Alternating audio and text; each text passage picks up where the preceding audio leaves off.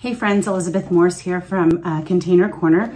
I thought I would talk to you today about some fun things to do for the Thanksgiving/Halloween holiday. My garden is coming to an end. I did pick up some pretty flowers at the florist, and then I had a couple little fun sunflowers still left out there. And I thought I would bring them in. We did have a soft freeze last night here in the middle of Indiana, so I know that garden season is upon me.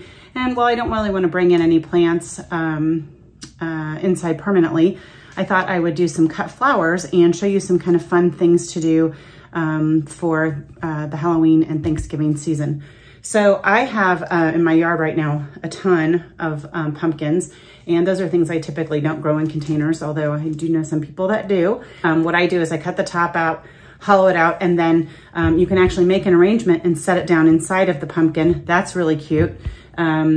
Another fun thing to do is if you have enormous pumpkins, which I'm gonna have some soon, same kind of thing. If you're gonna set them outside, they last quite a bit longer, which is nice. But I buy, oh gosh, like a 6 or 8 inch mum at the grocery store or my garden center. And I just fit that right down inside. And it looks really beautiful.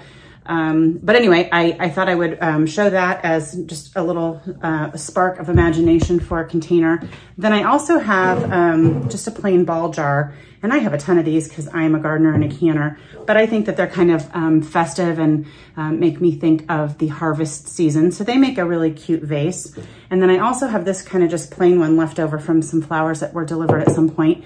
And so I brought those all down, and I think that I've decided to just kind of go with this ball jar because it's simple, kind of pretty, and I have a friend who just moved into a new house. I don't mind parting with that ball jar. I'll probably maybe think about putting a ribbon if I can find one.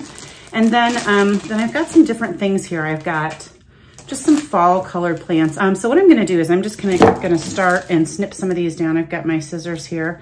And another fun thing to do if you're at the grocery store, a lot of times they have like a clearance section, and you can find flowers that are maybe kind of past their prime, but still have some life left. And you can pick out the good ones, trim them down, and get a really good deal. And that's kind of fun too. So I'm gonna start snipping some of these guys down. And I like to cut, if you don't know this, on an angle, if you can see that.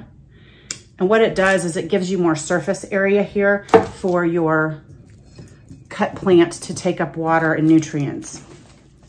All right, so you can see I have in mind for this to be facing this way when it's presented. And I think what I might even do is find out what kind of color scheme my friend has going on right now, and put a bow on the jar, just a little ribbon for her kitchen. And if it doesn't go with that, maybe I'll just use something neutral, like a piece of oh gosh, I don't know, raffia, something like that, twine. That would be pretty cute. So anyway, here is what I would like to think is a pretty darn cute fall decoration. And again, try these in your ball jars, try them in some recycled things for your kitchen, or even in a pumpkin. Thanks for tuning in to Container Corner, and we'll see you soon.